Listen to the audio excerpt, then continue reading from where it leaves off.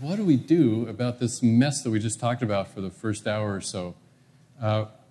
Having done a lot of work on this, I really think there is a structured way to go at this, so it's not just being overwhelmed and flailing. And to start with, just like when we care for a patient, starting with a diagnostic workup to understand what the problem is in this organization. Burnout is everywhere, and in every organization, it's different. The organizations themselves are different, the workplaces are different, the concepts are the same, but how to approach it for your either organization-wide or your microcosm of the organization really depends on the situation you're dealing with, just like with a patient. Different patients have hypertension, they have different needs. We don't treat every single patient the same. We want to address burnout specifically so it will address the underlying problems. So start with a diagnostic workup, we'll talk about that. Then do a planning session based on that diagnostic workup to develop the interventions. Just as we assess patients, we want to assess and come up with a plan. And then that plan should address these 3 key areas of professional fulfillment. This is a model that really has been developed and accepted around the country, essentially around the world. And again, developed by the people at Stanford, Dr. Tate Shanafelt and his team, where you address 3 things. First of all, personal resilience. The Center for Provider Wellbeing is exactly what that's about. We want to be addressing providing people resilience. Even if practice was perfect, even if the culture was wonderful, we still deal with these deep challenges. We need that.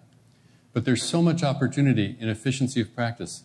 In efficiency of practice, we have to be careful with how we present this if we present this to our colleagues, because they might look at that and say, oh yeah, you just want me to see more patients, generate more RVUs. That's what efficiency of practice means to me. And will scare people away. Efficiency of practice means eliminating those things that keep us away from spending our time deeply engaged in the activities that bring us fulfillment.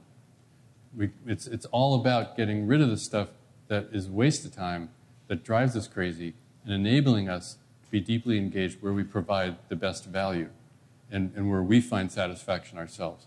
And then culture of wellness, this is really about developing culture still is a very vague term, but there are systematic ways to develop your ability to create the culture of wellness, and we'll talk about that as well. So we'll go through all of these.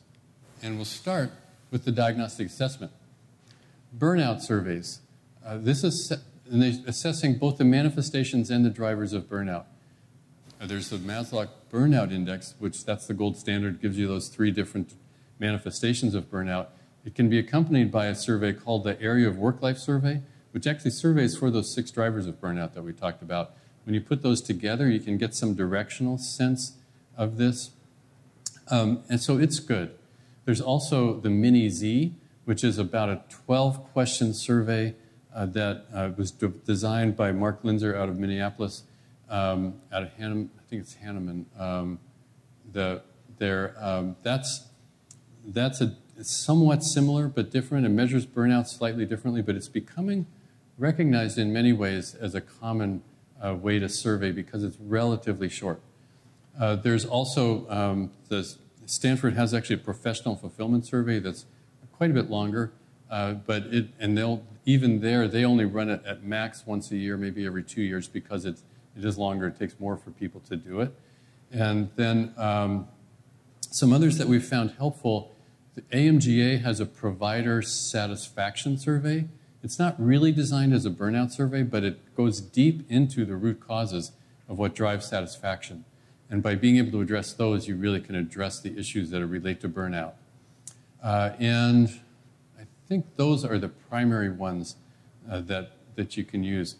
It's really important to measure. The engagement surveys, which Press Ganey, has this large national database of engagement. Engagement and burnout are not the same thing.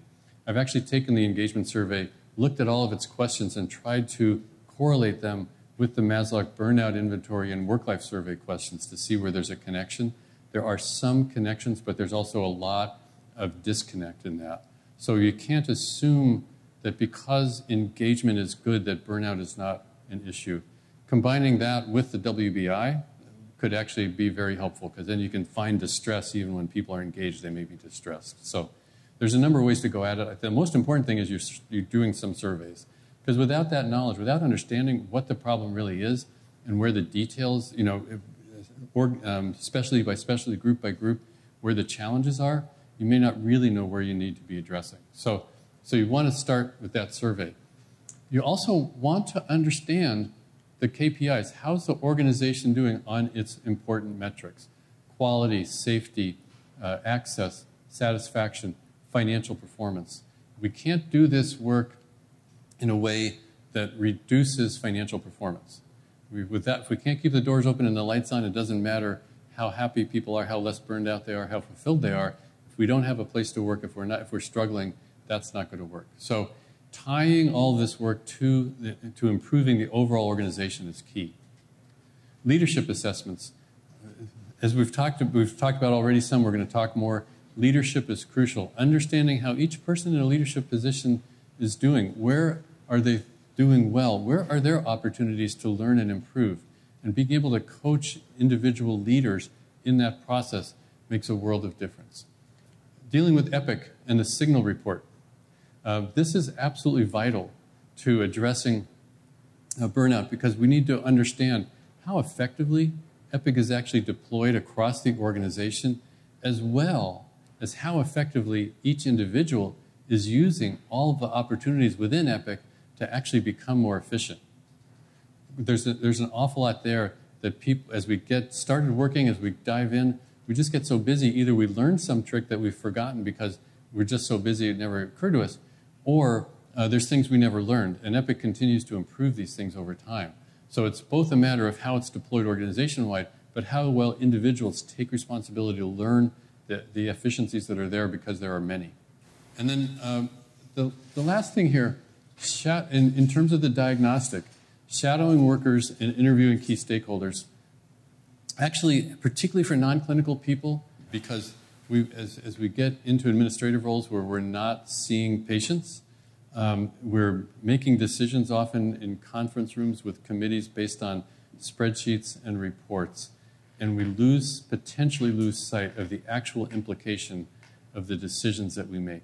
And by going to the clinical site and following a doctor or a nurse through their day and seeing all the barriers and frustrations that we run into while we're trying to care for patients, it can be life-changing for an administrator who's not actually seeing patients to understand, my goodness, what a mess this is, and can really change their motivation to take this on in a far more aggressive way.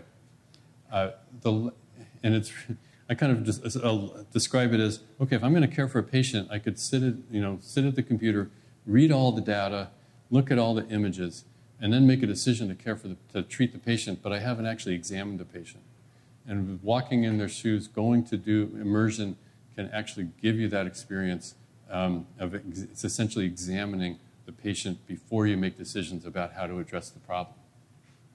And then there are ways to actually get more information directly, either interviewing clinicians, or there's a software called WikiWisdom that helps you get information from people who otherwise might not share that with you.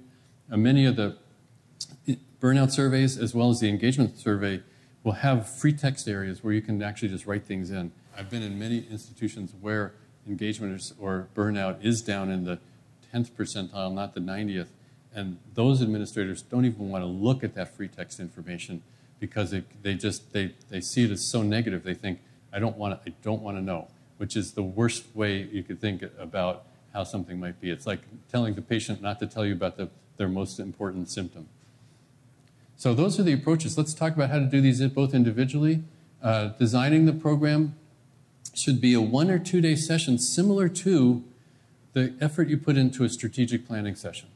We're talking about changing the workflows, changing the culture of the organization, getting into the things that truly help you make a difference and make change. And it will be more valuable in many ways than a strategic planning session, because you're going to truly empower your workforce. So it can't be something that's just done lighthearted.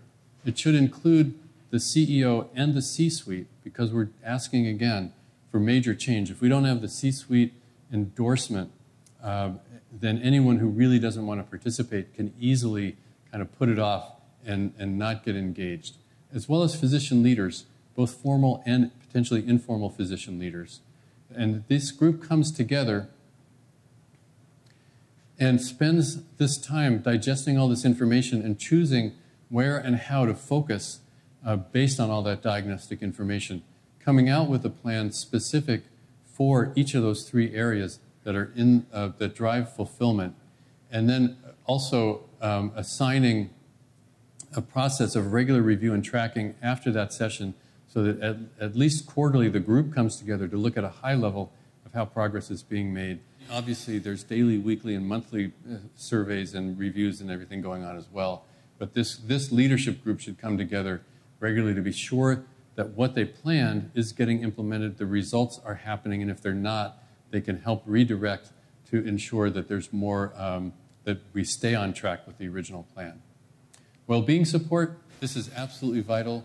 Education sessions, peer support, communication, getting involved in onboarding, and it's, again, we said this is vitally important but not sufficient. When I first started working on this, we really had to make this point to people to help them understand that just asking doctors to deal with resilience, it's like putting us in the middle of a five-way intersection and telling us not to bleed so much when the cars are coming at us from every direction. We can't get away from them. Another CMO from Theta Care described it as each day we're being worn down by the death of 1,000 small cuts. It's not one big thing in most cases that burn people out. It's a million little things that just wear us down.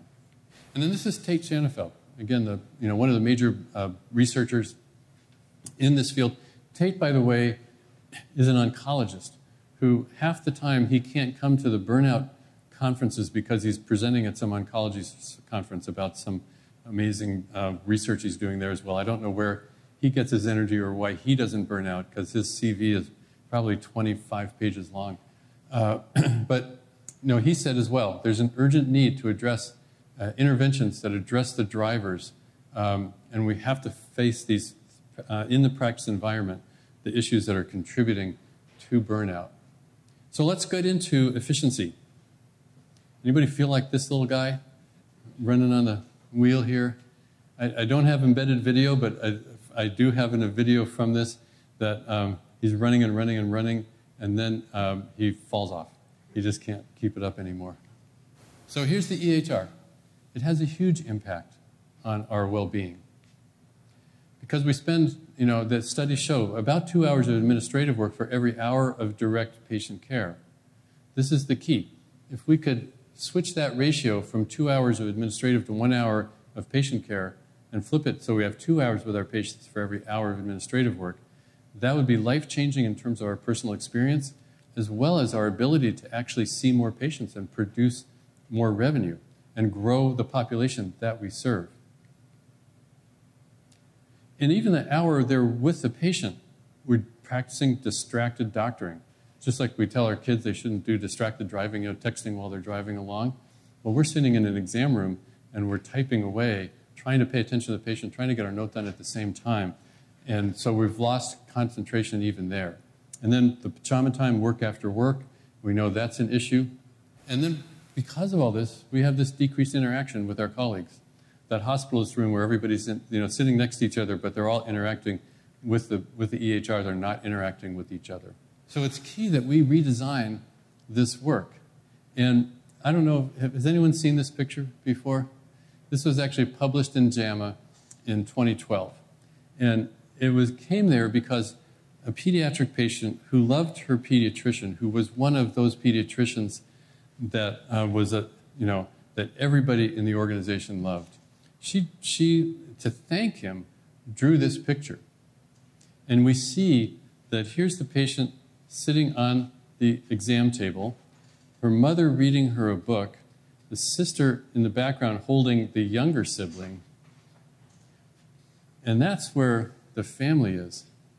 And over here is the doctor that she's thanking. And he's facing away from all of them, deeply engaged in the EHR, and for some reason he's actually got a smile on his face. We're not still quite sure why. But he saw this And he was horrified. And he realized what was actually happening in the exam room. And he took it to his CEO, and they started to work on changes to make things very different than what we had turned ourselves into. Because there's few other sectors in the economy where the highest trained professional is doing production work, customer service work, and clerical work. We're highly trained knowledge workers. We have very unique skills and abilities to offer. And when we're spending our time doing something that someone else can do, it's total waste. When we talk about waste and lean, this is an area that cries out to be addressed. But we've just gradually absorbed all this as things came on. When I worked at Geisinger from 2002 through 2005, and when I first got there, we went live with Epic 2 weeks after I got there. And multiple chronic illness patients, with charts this thick, data entry up the yin-yang. There were so many nights I literally fell asleep on the keyboard trying to get my notes done. And I was excited about the EHR. I thought, this is the future. And I personally didn't even realize what it was doing to me in terms of just distracting me from my family, overworking me, getting me to the point where I'd fall asleep in the office during the day trying to take care of my patients because of the work demand. Now, that was in 2002. It was Epic Classic. It was very rudimentary.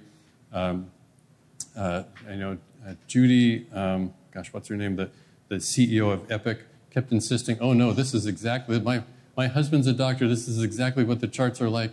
This is completely aligned with the way we do work. Well, bullpucky. It was not at all. But we were trying to do our best to make it work. So I started the optimization committee for Epic at Geisinger because of that. Still, to this day, it's still a challenge. So what can we do? With creating care teams, both in the office and in the hospital, where as we're doing our knowledge work with team members to support us so we can focus on what is truly important. When we know we need to do things to help manage complex pharmacologic issues, to help manage the social determinants of health, to help make sure patients are roomed properly and we're not doing the data entry. We can build teams around physicians.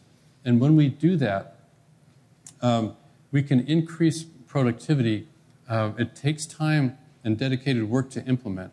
You can do this as lean work redesign to implement these properly. There's no one formula to do it.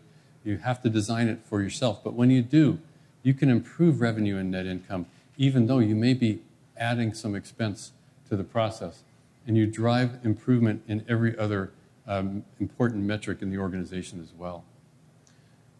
And it's funny, when we did this, when I was CEO at Sutter Gould, we introduced this, and we gave people a choice. They had one medical assistant, but we offered them, you could have 2 medical assistants or even 3 medical assistants. We just asked for higher productivity, more patient visits per day, depending on the number of MAs you'd have. And most people they were pretty skeptical at first, but as we got into it, they realized, oh, this is better.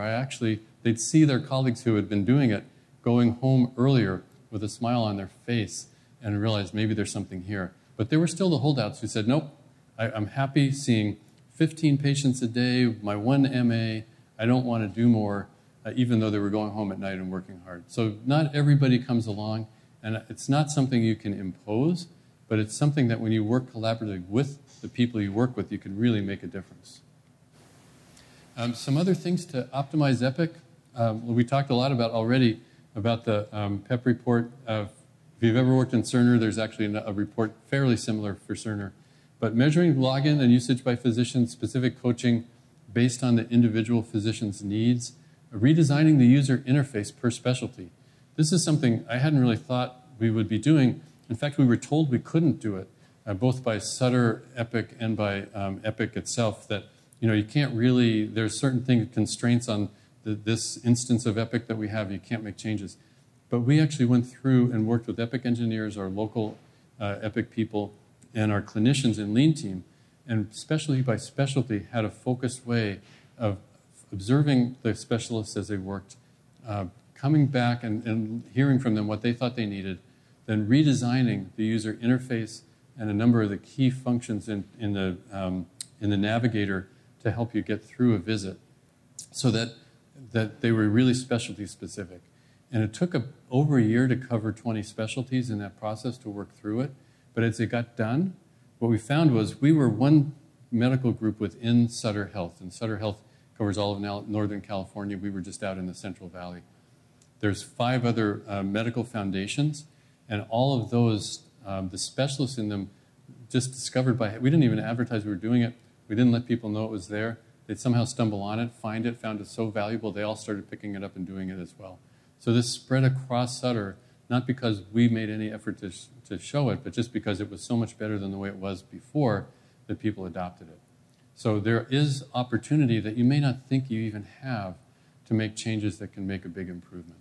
Never give up on improving your EHR and improving the use of it. There's always opportunity. And then large screen version of the EHR, I'm so impressed here that as much as you're having trouble with still signing on, at least you've got single sign-on and you're swiping.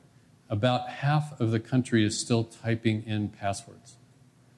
I was at a HIMSS meeting. We presented our work that we did at Gould, where we had improved the user interface and all these other things, and presented it actually at a session at HIMSS. It's the Health Information Management System Society. It's a huge convention. 40,000 people. The exhibit hall is like 5 acres or something. It's crazy, but we were presenting our work, and I asked the audience of about 200 physicians and folks from around the country how many people are still entering their passwords. This was probably 3 years ago. Half the room, hands went up. I was like, talk about waste. I mean, that alone is 800 to 1,000 clicks per day, just typing in a password. And then, of course, it changes every 3 months, and you'd have to decide, is it 8 characters, 13, 16? Who knows? Should it have special characters in it or not? Can drive you crazy. This is a big step. Having this is important. That, again, shows the commitment that you all have to helping make things better. So, in basket, here's another way that you can use your staff more effectively. No call should come first to the doctor. It should all get screened through someone. Maybe you guys are doing this already as well. Yeah, but they're supposed to be. Yeah. You should, working with your team, you should have a nurse or medical assistant reviewing every call before it gets to the doctor. There's no reason we should be taking the first calls. You can, again, develop standard work on messaging protocols. There's an awful lot of folders that end up in there because at some point somebody thought it was a good idea to have this folder in the in-basket that's not needed, cleaning that up. And then centralizing refills, a lot of people are doing that and finding good success with that. We certainly did. So here's a number of other ways, but in-basket is its own bear to deal with in the EHR. We had a separate, we had value streams to improve various components of our work. We had a whole separate value stream just on the in-basket because it is such a challenge. So, but great opportunities to make things better in that process. Oftentimes there's a challenge just in EHR and IT governance. As we think we've got great ideas, how do we actually get them to get put into place? So streamlining that is key.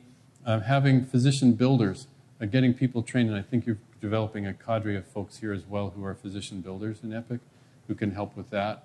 And also being careful to not over-interpret regulation because there are so many regulations that have come out that we think, oh, we have to do this way, or we have to do that way. When we first introduced our team care, and the compliance people at Sutter, when they heard about this, that you have MAs that are actually, taking history from patients, they're going in the room, they're typing into the chart, oh my God, you're not allowed to do that. There's compliance rules about this, you can't do it. We had memo wars going on for months with the compliance attorneys and within Sutter and ourselves about how we were doing it. We finally just had them come down for a day and watch us do it, and they go, oh, well, that's okay. But what gets interpreted in the written word and what's actually happening can be so different that you can get caught up in this. So be really, the more you can think, let's just bring the people together, let's let them see what we're actually doing, you can make a big difference with that. So that's fixing the workflow in the workplace. But let's talk about leadership. This is the Leadership Academy.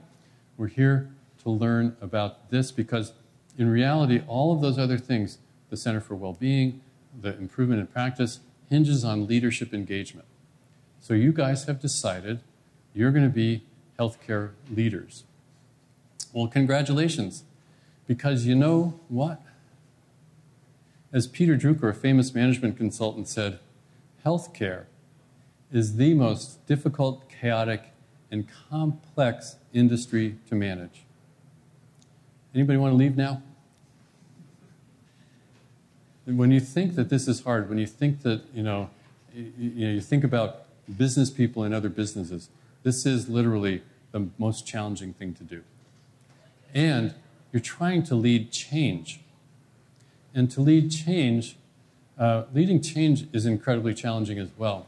So Peter Drucker passed away probably about 5 years or so ago, and has taught for decades. In fact, my dad got his MBA at New York University, and Peter Drucker was his master's thesis guide, which I didn't find out until my dad died, and I had gotten into leadership. I wished I could talk to my dad about all sorts of things now. But there's another great management guru from 500 years earlier in the Italian Renaissance named Niccolò Machiavelli.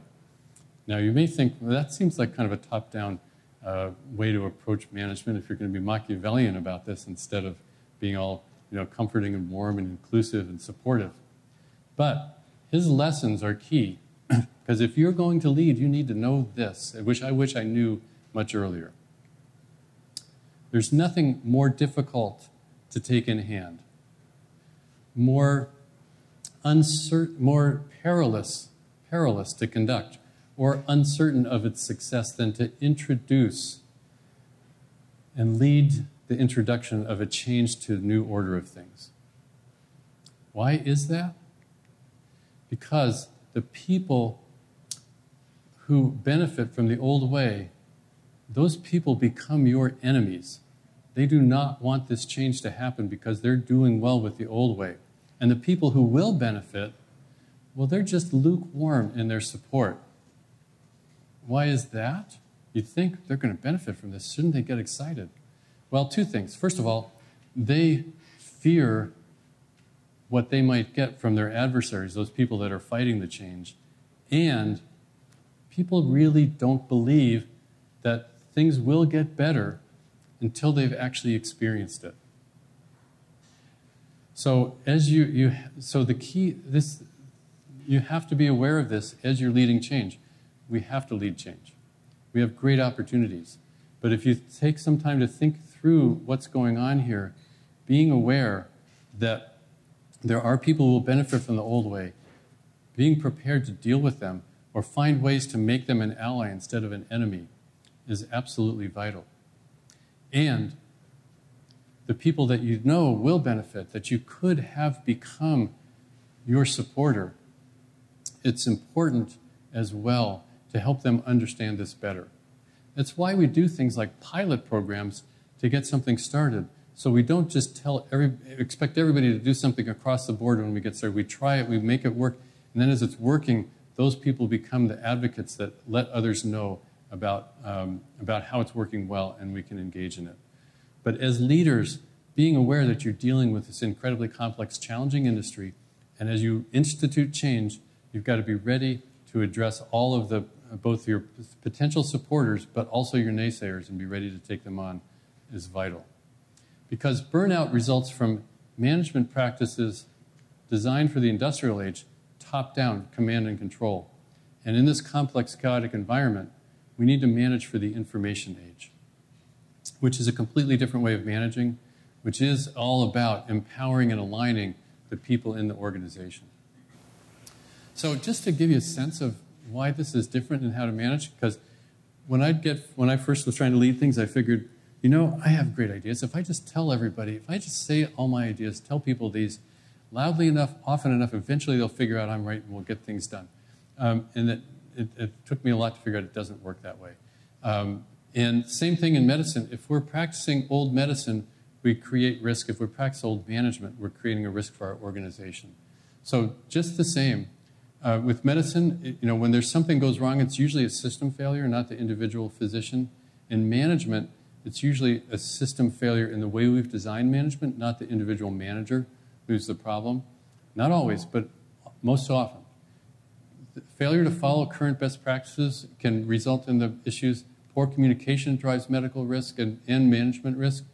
When patients sense a lack of empathy from the physician, that puts us at great risk. when we sense a lack of empathy from our leaders, we also put the organization at risk. And the organization ends up at risk, and we end up with adverse outcomes, whether it's organization or clinical. So the same approach of if we didn't improve medicine and continue to improve, we are actually becoming dangerous. If we don't improve management and continue to improve, the organization suffers. In fact, it's all about lean leadership. And in many places I go, I'll say, you know what? Lean is really the key. It's actually the antidote for burnout. And it will help you. And they'll look at me and say, Paul, you are nuts. Lean came in here, and lean is mean. And I'll say, you know what? You're right. Lean can be mean. It can be mean if the focus is on increasing productivity, because that is not what lean is really all about. Lean is principle-based. When we do it right, it starts out being based in principles and then turns into operational improvements. And it starts with what's most important. The patient is the most important person. Without a patient, we'd have no reason for us to have our jobs. Now, what's the most important thing that happens to the most important person in the organization? The most important thing that's happening is the healing interaction that happens between everyone in the health system and the patient. Every time any of us interact with a patient, it's an opportunity to reduce some pain and suffering, relieve some anxiety and worry, do something definitive to make the patient better, educate people to be healthier. The doctors, the nurses, the technicians, the therapists, the transport people, the environmental services people, anyone who interacts with a patient has an opportunity to have a healing interaction.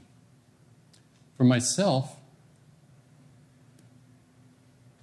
as a family physician for 25 years, I probably had 100,000 healing interactions in the course of my career. And then I moved up the management ladder, and eventually I became the CEO. And when I was CEO, I tried to continue practicing, but trying to do urgent care half a day a week in a town that I'd never worked in before just wasn't working out. I was afraid I was going to become one of those marginal doctors. And if I committed myself just to my CEO work, I could really help the organization. So I stopped seeing patients. I was no longer doing the most important thing for the most important person in my organization. My job as a leader, and your job as leaders, is to help the people who report to you so that they're doing their job most effectively, and whatever layers there are between you and the people that are directly caring for the patients, that you're helping those people to work most effectively. So supervisors and managers, they're supporting people on the front line, directors, VPs, they're supporting those supervisors and managers, people in the C-suite supporting them. That's our job, is to support the people. So it's not people reporting up to us, it's us supporting those people so they can do this job most effectively. In that structure, there's oftentimes we show just one individual there. It really is ideal to have dyads or triads in each of these leadership levels. The triad in the hospital, physician, nurse, and administrator. In a medical clinic, generally you don't need the nurses and so important because of the way the work gets done, but a physician and an administrator who work together at each of those levels so that we as physicians still can put as much time as possible into clinical work, get our great ideas operationalized, but do it in a way where we're aware of what the nursing challenges are, the other operational challenges are, and we're working together as teams. But it's this flip of a paradigm. It's all about respect for people. In fact, people familiar with the book Crucial Conversations? Anybody heard of that book before? It's a great, if you haven't, certainly it's a great book, and I see heads nodding around the room. This quote, respect is like air. If you take it away, it's all people think about. But when they get it, they value it incredibly, and it allows you then to make other changes. So you do this by seeing systems, not people, as the problem, going where the work is done, developing and empowering people as problem solvers. A few great ways, if you want to enhance your knowledge on this, this guy is Bob Chapman. He actually spoke at the last American Conference on Physician Health, and Bob is the CEO of a heavy equipment manufacturing firm They make things like bottle washers for Budweiser. And he actually had this insight one day. He was a traditional top-down CEO, had this insight, what would happen if I treated all of my employees with the same care and concern that I have for my close friends and family? And went back to his main office in St. Louis and worked it out with his team, and they tried some things, and they got it to work there. But he has a large organization. He's got 80 plants in 17 countries around the world. They do about $3 billion a year in business, actually have better financial performance than Warren Buffett and Berkshire Hathaway. And he realized to spread this, he used Lean as his management system and culture to do that. And he's written a great book called Everybody Matters. It's a very good book for you if you want to understand approaches to this, how this can work better. Really fantastic and inspiring. There's another person that I know who I think is worth listening to as well. This is Jeff Pfeffer. Jeff is a professor at the Graduate School of Business at Stanford who spent his career talking about respecting and empowering employees and how when you treat your people well, your organization performs well. When I did my MBA, I had to read one of his earlier books in our HR class. And I thought, yeah, okay, this book, it's called The Human Equation, and it just says, yeah, if you treat your people well, your organization will do better.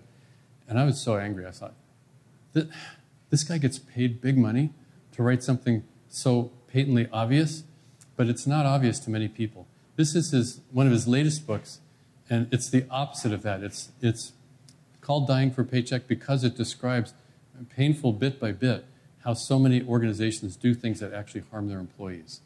And then Paul O'Neill. Paul O'Neill was the CEO of Alcoa.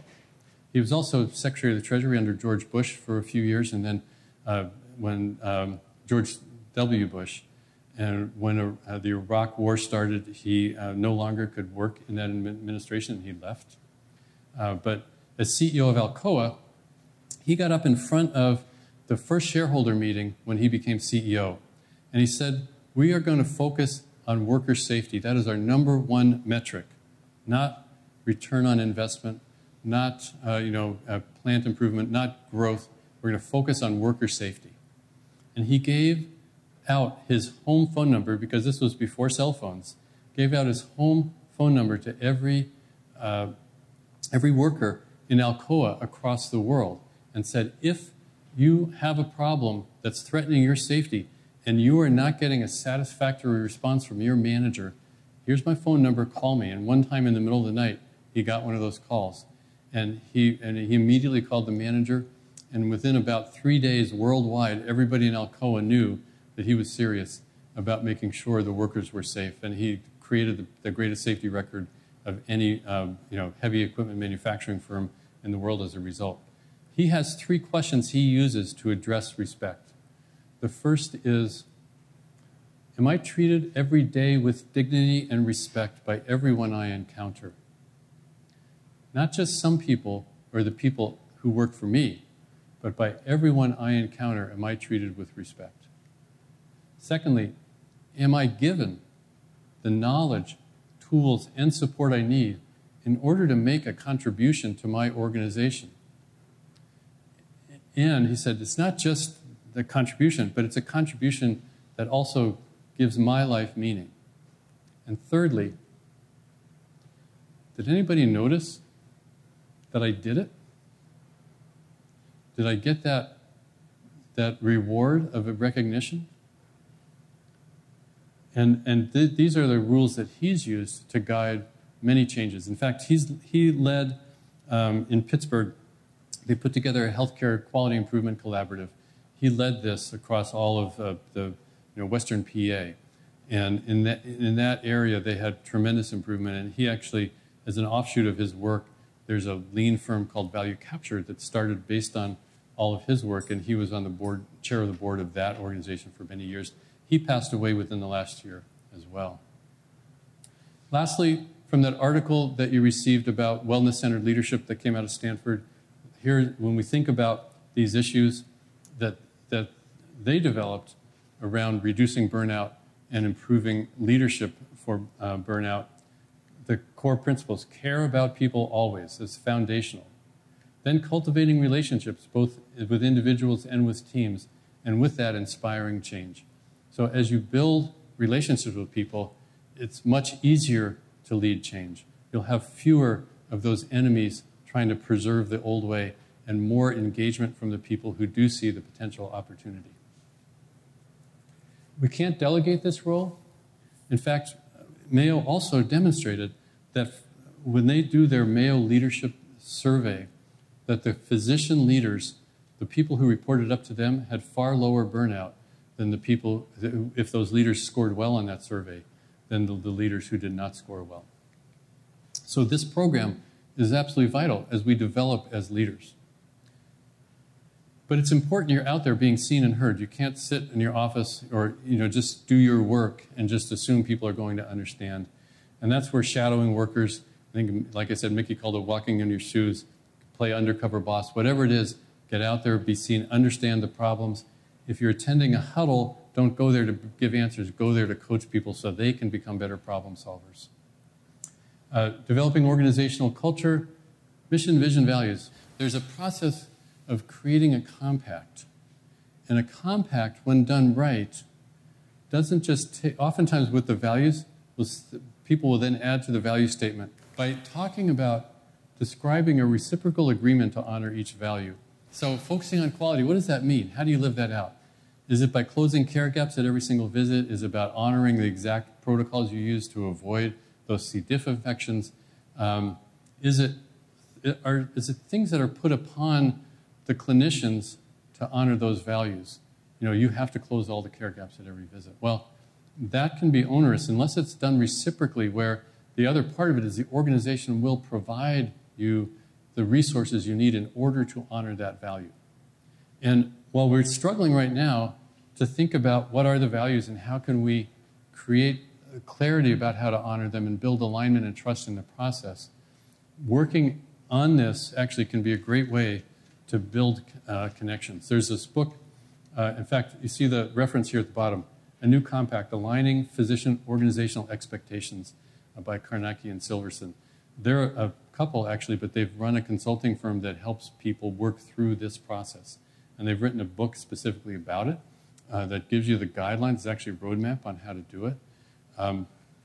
Sometimes it's better led by an external consultant because it takes away all the personal relationship issues that might come up if you're doing transformational work like this inside your organization. But there's the process of working through this, which isn't something that's done in a half a day or a one-day retreat. It's done actually where you build a core basic draft of what you think it might be as a team of leaders like this. But then you go out and share it with as many people as possible in the organization over a course of time, 6 to 12 months. Get all that feedback, rework it so that it incorporates as many of these ideas as possible, and then represent it and have people agree, yes, boy, this addresses everything we really are thinking, and it gives us knowledge. We'll be able to do this. Let's work on it together. Can make a world of difference in providing that support. So, so another approach that you can use that can make a difference from this cultural standpoint. These aren't the values. These are the outcomes, the goals that we're looking for. What are the metrics that you've set to perform along quality, customer satisfaction, growth, and productivity, and human engagement. And you all, have you guys talked at all about strategy deployment? Is this something that people are talking about in the organization? It's basically a way to take the values and the metrics and put them into a process by which you then decide what strategic initiatives you're going to approach, who's going to do them, when they'll get done, and how we measure success with it. I'm not going to spend a lot of time on that here because it's pretty high level. But continuous improvement is key, and this is really, it gets to the heart of lean. When we think that things aren't working, the workflow's not working well in our office, we can have people who've done something somewhere else. I could come in and tell you how to do this, how I did it at Sutter Gould Medical Foundation, so this is how you should do it. Actually, the way it works best and to get people engaged is to address these broken workflow processes. You know what's broken, and eliminate your frustrations, but this has to be led by yourselves in your clinical sites. The role of a lean person is to be a mentor to guide that process, not to come in and tell people what to do. You really know what's wrong. You've got great ideas. You've got to figure out how are we going to implement them in some systematic way. When we do that, we're actually doing, whether you call it lean, design thinking, or innovation, it's all at heart the same thing of leading change driven by the people who are dealing with the problem themselves.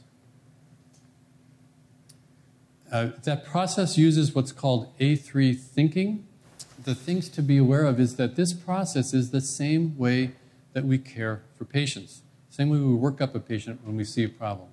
It starts with a problem statement, which is essentially the patient's chief complaint. What is the issue that the patient has? Then we need background information. We do an H&P, we do initial testing. We want to understand what really is the current state of this problem. Then we do a root cause analysis. We call it a differential diagnosis, but it's trying to understand what actually the cause of that problem is. And our target that we're trying to get to is getting that patient back to their baseline health or homeostasis, however you define it. What we see is that there's a gap between the current state and the target state. And so we identify that and then begin to develop solutions to address those. As we do that, we test some of those pilot programs. When you're doing an approach of change, giving a patient a trial of a medication to see if it will make a difference.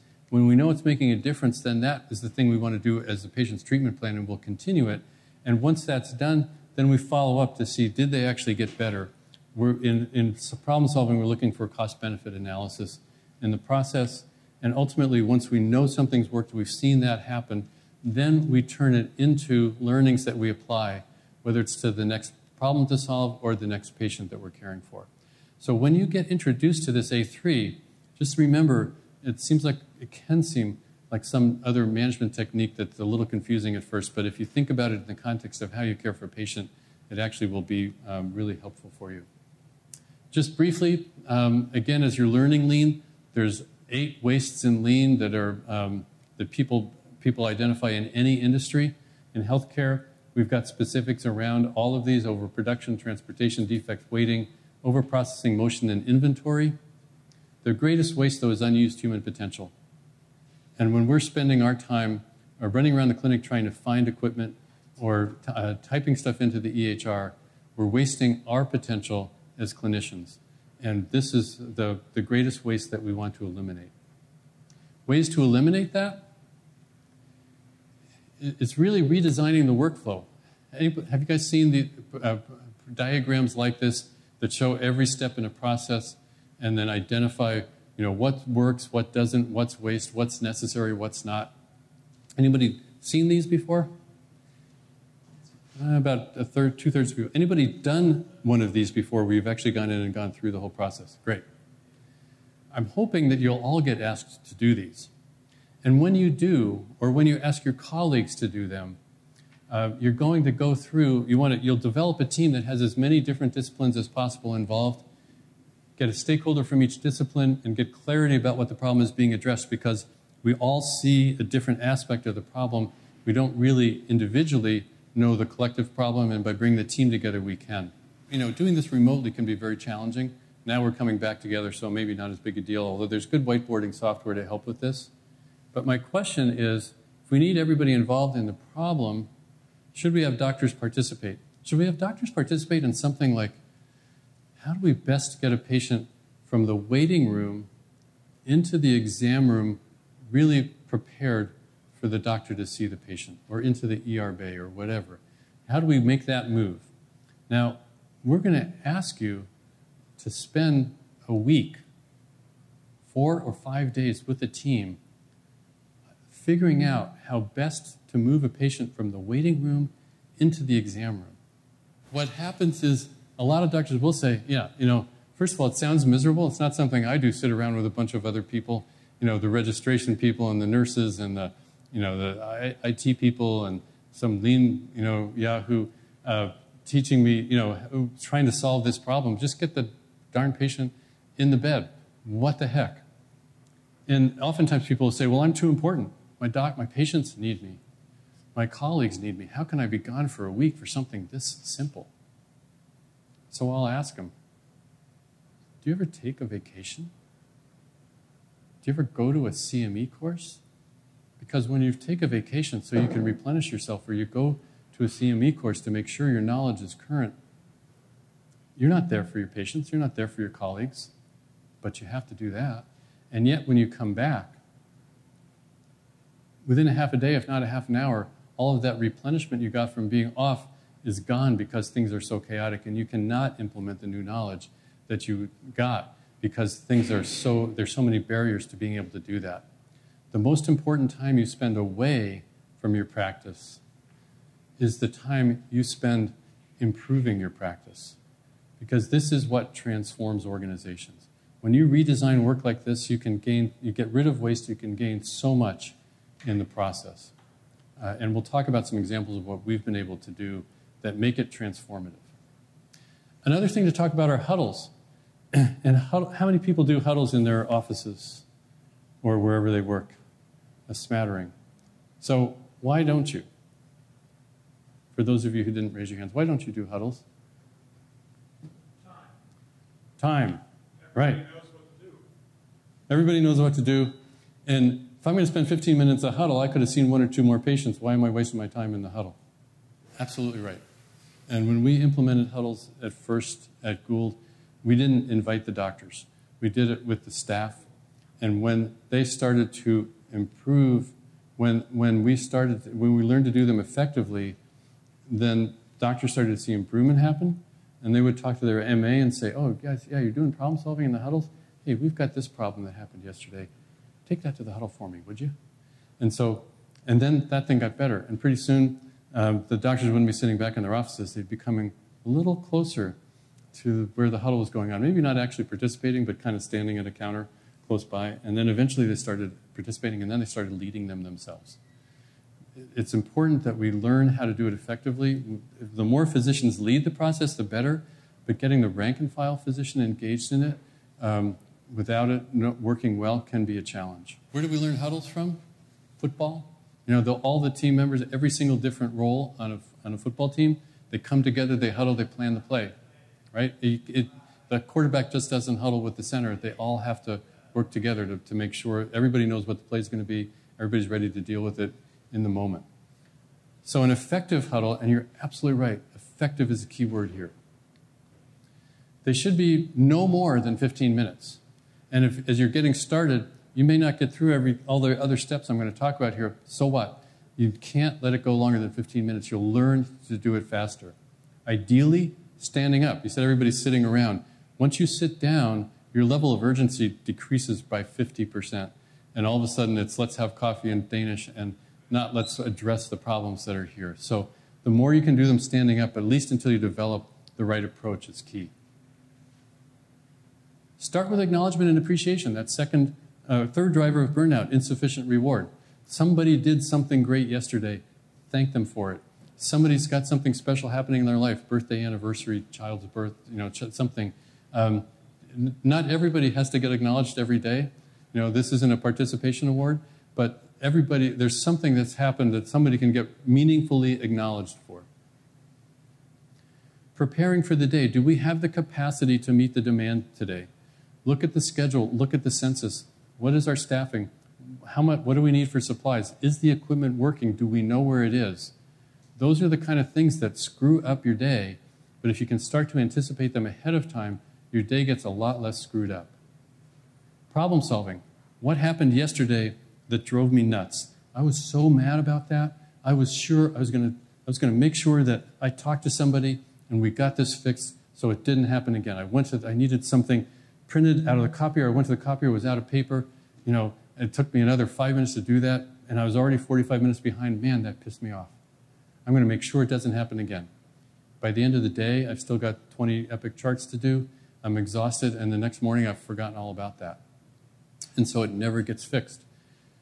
In the moment, when it happens, if you have a huddle board, you take a note and you write a note on the huddle board about that problem, about that pebble that was in your shoe yesterday.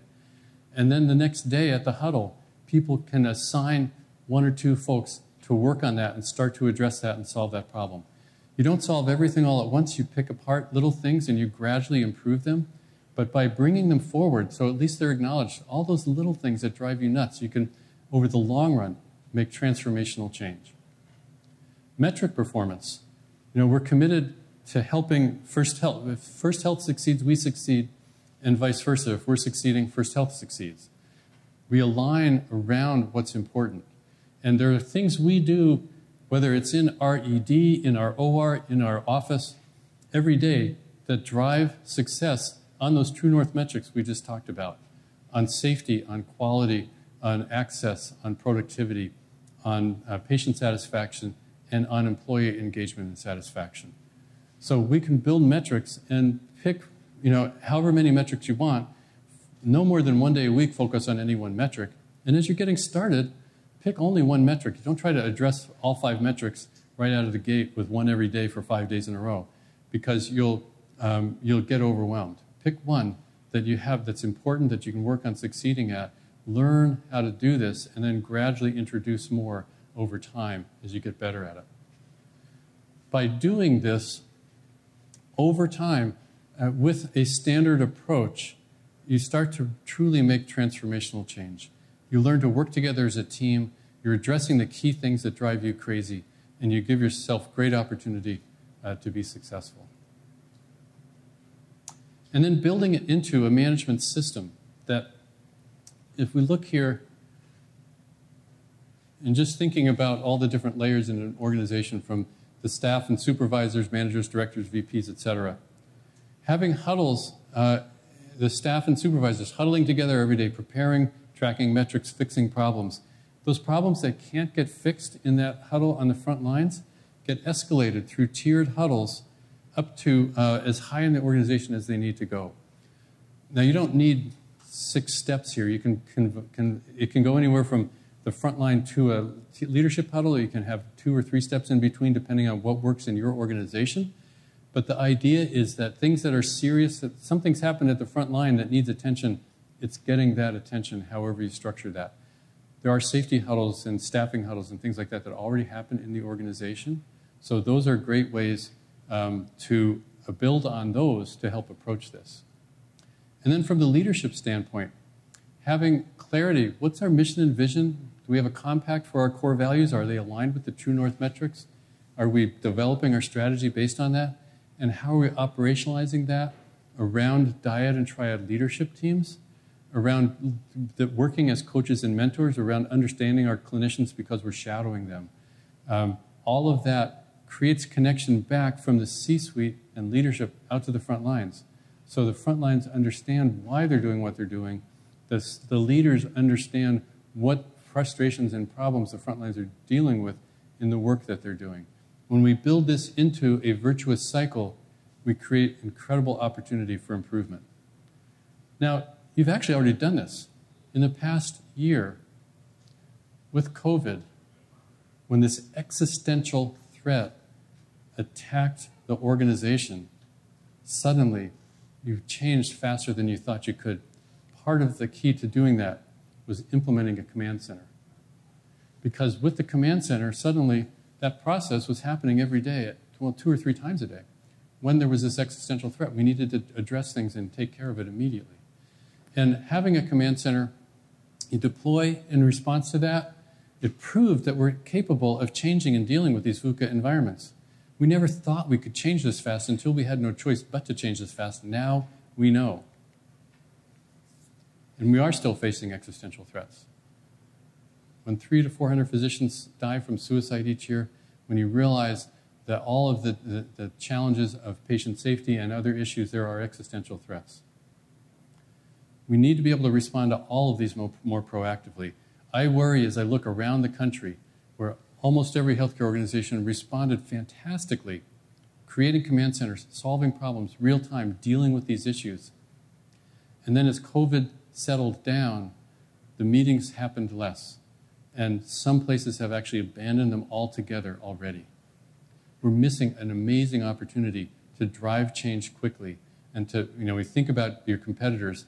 When you can address this and work effectively, you can create organizational resilience. Not individual personal resilience to deal with burnout, organizational resilience. So that everyone is empowered and aligned as problem solvers in the world that they're dealing with. And then you can quickly adapt in that VUCA environment. You can address any problem that comes along when everyone is collectively working in this way. When you've got regular huddles, you've got great communication with leadership, people understand and work together in that process. And with that, well, you solve the core problem of survival, right? Because Darwin said it's not the smartest, the biggest, the healthcare organization with the best margin that survives. It's those who can best adapt to change, best adapt to changes in their external environment. That is the key to survival. So by reducing burnout, by doing these things we talked about to reduce burnout, you actually drive success in all of these metrics. And just to get a sense of how this can work in the 5 years as I led Sutter Gould, we had a call center. The average speed of answer was 30 to 40 seconds at first. We got it down to 2 seconds by using this type of work. We got the urgent care center. The labs that came out of the urgent care center got returned to the urgent care center within 20 minutes instead of 40 minutes because we got the two departments together and figured out how to do that better. And this was Kaiser Northern California. They reduced their wait times for MR and CT and ultrasound from 10 to 14 days down to 1 day. Imagine the difference that makes for doctors, for patients, when they're not waiting, not knowing what the results might be. Actually drove great financial results, had about an 8-to-1 return on the investment. We were able to grow our providers by 50% in that process. Our government charges got worse. Our payer mix deteriorated. But during that time, we actually were able to raise the salaries of our medical assistants from a subsistence wage to a living wage. And quite often, our medical assistants were the only wage earner in their family, in their house. And we did that without increasing the salary cost per work RVU. Because as we deployed Lean across the entire organization, we found that there were many people doing things that we no longer needed them to do in registration, in billing, in just many different operations. And we could redeploy people into different roles, put them at the shoulder of the clinicians to support them. We didn't realize that Consumer Reports and this California Healthcare Performance Information System were evaluating all the medical groups in the state of California, but we got recognized as the top performer in the state 2 years in a row out of 170 groups. We were shocked when we first saw it. I don't know if we were more or less shocked the second year when we came out on top again. During that time, we went from 45th percentile to the 87th percentile in provider satisfaction on AMGA's provider satisfaction survey. It's a message that, yes, it does work. So that's all statistics. Here's personal reality. This is James Murphy. He works at the Cleveland Clinic. Well, actually, it's the Cleveland Clinic in Northeast Georgia Health System. It's a little 3-provider clinic in the hamlet of Cleveland in Georgia. You'd almost miss it. You have trouble finding it on a map, but you'd certainly miss it if you blinked when you drove through town. But he said we guided these types of changes in his clinic. And he was 35 years old. He told us he didn't think he could work for another 5 years at the rate things were going. With the changes that got made, they redesigned the change flow in their clinic. We helped them, guided them through these workflow redesigns, that took a week off of work to get through, to get the redesign done. Then daily huddles, getting them working effectively, creating standard work so everybody could work together, to identifying and solving problems. He said, wow, now that we've done this, this is great. I can work another 2 or 3 decades. I go home, I see my family, I take care of myself. The only thing I'm concerned about now is my salary's going to have to go down. There's no way I'm as productive as I was before. We ran the numbers. He was actually 10% more productive. And we didn't add a single staff person to his office. So it didn't have to do with just adding more staff. There are other ways you can do things like this that perhaps could even help him be more productive. But the message is you can make a tremendous difference in everyone's lives, as well as the health and resilience of the organization if everyone works together in this process. So, my message to you, what should you do? Certainly learn about burnout, and the more knowledge you have, the better. And this is true both for physicians and for leaders. One thing for physicians, or for leaders, getting the board of directors engaged in this work is important as well. Many people on boards, if you know board members, talk to them about burnout. Help them understand it. Because once you get the board members engaged, that just drives further engagement. Take care of yourself. In this process, you've got to take care of yourself. Self-care is not selfish. And it's a lesson that I've kind of struggled to learn. I think many of us get inculcated in this culture of medicine that we have to sacrifice in order to become as good as we possibly can and take care of people. We have to take care of ourselves as well. Build relationships and trust, and then engage in lean done right. There's a whole chapter in the book about lean done right. It's what we've been talking about here. It's empowering people who are doing the work so that their ideas and knowledge can get put into place to make the difference. And as leaders, make your commitment visible to everyone. You do have to maintain an approach of both patience and urgency. And I don't know that I believe this slide as much as I used to, now that we've been through the pandemic and we did change quickly. Bill Gates has a saying, people overestimate how much you can accomplish in 2 years and underestimate how much you can accomplish in 10. I think we accomplished in about 3 months what we thought we could accomplish in 5 years when the pandemic hit us. But this statement still, if you're depending on, and I actually, so before pandemic, I said it took us 10 years to dig our way into this mess. We can't expect it to go away in a year. But what's going to depend upon this is how quickly, how much you engage, how much the C-suite engages, not just in dollars, but in your own time and attention. And again, I think the pandemic has taught us a lesson. When we are faced with that threat, we can invest an incredible amount of time and attention and make change rapidly. We can't survive under the stress levels of the heat of the pandemic surges for long, but we can make these changes happen. And I do like to point out that you can really trust this advice, because the two gentlemen on this slide have a combined net worth of about $100 billion.